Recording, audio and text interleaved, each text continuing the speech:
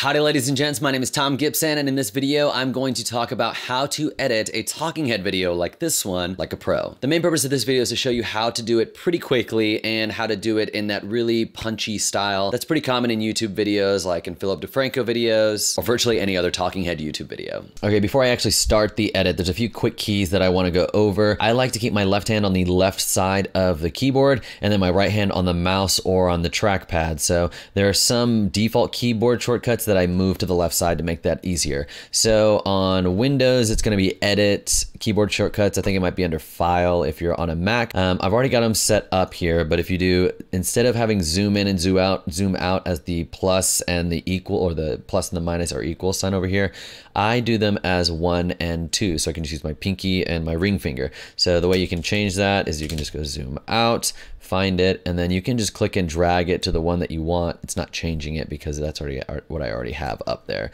Gonna do the same thing with zoom in. You just click and drag it to the one that you want to change it to. The other two that I change, instead of having my left and my right where I move forward one frame or move backward one frame and move forward one frame, I like to have that at D and F so I can use my middle finger and my index finger just to move back and forth one frame. So you can just do step back one frame, click and drag that to D, and then step forward, one frame. Click and drag that to F. Those are the two that I do. You don't have to do this, but J, K, and L. J is like rewind, K is stop, L is fast forward. I have them at 4, 5, and 6 if you want to be able to fast forward stuff pretty quickly, and you can search those and drag them up as well. So we can go with that. And so this is the clip that we're working with. I like to stretch out this audio. It usually starts out like that. I like to stretch it out quite a bit so I can see where my pauses are, because I know that's where I'm either stopping and thinking about what I want to say or where I repeated things until I said it the way I wanted to say it. So let's first take a look at some of these gaps real quick. Day 3 here in Switzerland started with breakfast, and then we went to go get a rental car because we... All right, so that seems like a pretty insignificant gap. I like to keep things a little bit tighter, so I switched to the C, the razor, by using C. Cut right there. And here is where the Q and the W also come in handy. They're defaulted quick keys, so you don't have to change them. But I want to delete everything from here back. But I don't want to do cut, switch to the arrow, click, delete, and then drag. I don't want to do that. That's a lot of steps. I can do that with the click of one button. I can make this initial cut at the beginning of where I want to start getting rid of the clips, and then I move to the spot. I can use my D and my F keys now to move forward and backward by one frame at a time. And I don't want to cut off what I'm going to say, so I'll come back here and I'm going to hit Q.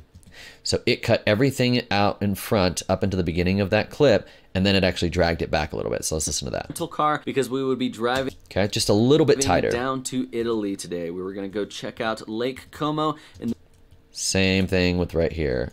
Arrow over. There we go. Q, and then listen. Como in the northern part of Italy. Perfect. And then I stop, and then I cut right there. Right here, I'm assuming I said things several times because the waveform kind of looks the same at the beginning, but let's take a listen. Originally, we were going to get a standard vehicle.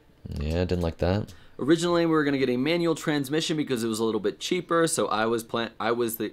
Okay. Originally, we were going to get a standard transmission.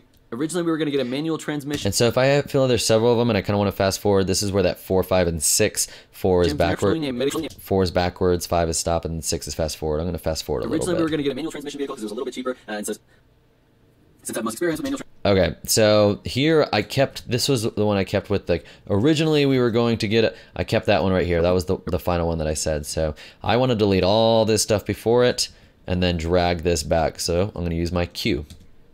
There we go. It's way back here now. Part of Italy. Originally, we were going to get a manual transmission vehicle because it was a little bit cheaper, and so since I have the most experience. Okay, so really this part needs to come back here. So let me come here.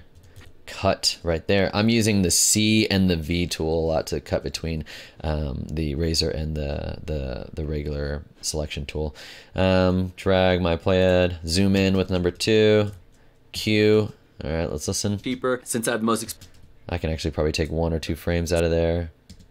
All right. It was a little bit cheaper. Since I have the most experience with manual transition, I was going to be the driver, but it turns out it was an automatic. There we go. And then I just go through and continue to do that. And this whole, maybe like 9-minute clip ends up being like 4.5 minutes maybe. And so it's a lot punchier, a lot tighter. And it doesn't take me as long since I've got these Quickkeys set up, so I don't have to move my hands nearly as much. So hopefully that helps you edit your talking head videos a little bit faster and make them a little bit punchier and more to the point. If this video was helpful, leave a like because that'll help other people find it and it'll hopefully help them as well. And if you'd like to stay in the loop with any upcoming filmmaking tutorials as well as a wide variety of content, subscribe below. My name is Thom Gibson. I hope you learned something today, and I'll see you in the next video.